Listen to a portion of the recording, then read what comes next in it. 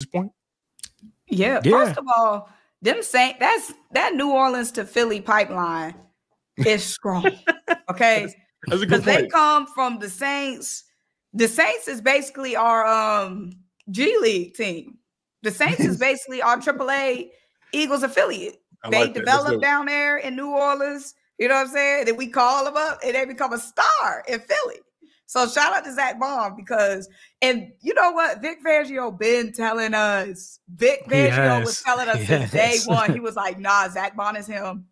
I've been telling people since day one. People laughed at me. As soon as we signed him, I said, look, I'm telling you, this guy, I think he gonna be all right.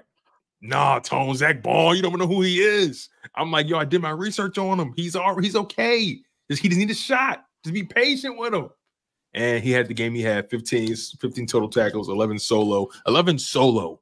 It's crazy work. And some of those, he was on an island. He just played. He was on his bro. And it's the thing.